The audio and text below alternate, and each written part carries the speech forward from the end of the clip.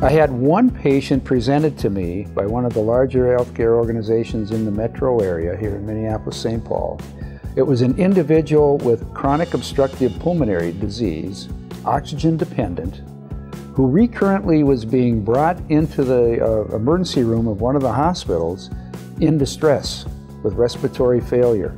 This patient was in the emergency department 4 different times within a month with this respiratory type of situation.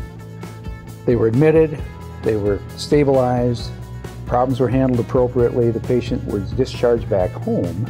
A week later, they were back in the ED with a problem. The case manager within that emergency department dispatched one of the community paramedics who was housed within that organization's EMS service to check on the welfare of the patient once they got home. The equipment wasn't working properly, and as a result, the patient was recurrently coming into the hospital in crisis. So once that was corrected, the patient then no longer ended up recurrently calling 911 and ending up in the hospital emergency department. Another great example, diabetic patient.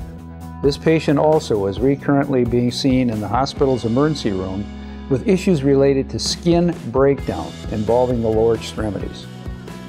This patient had actually reached a point where it looked as though the extremity would have to be amputated from related to gangrenous change. Home health care then got in the mix.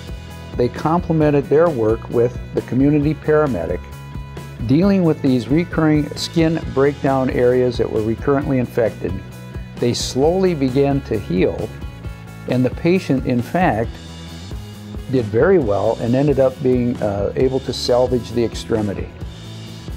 So this was a very significant improvement in this patient's medical status, and he showed the fact that he appreciated this work so much that he now is a volunteer within that hospital's emergency room.